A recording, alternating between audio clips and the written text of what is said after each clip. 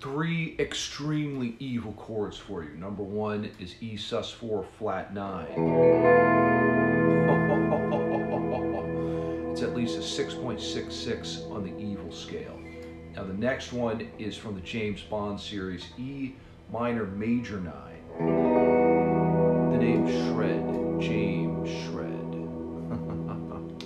And finally, we have the Hungarian minor chord, E Hungarian minor. This is the most evil. Ooh, a full 69 points on the wickedness scale.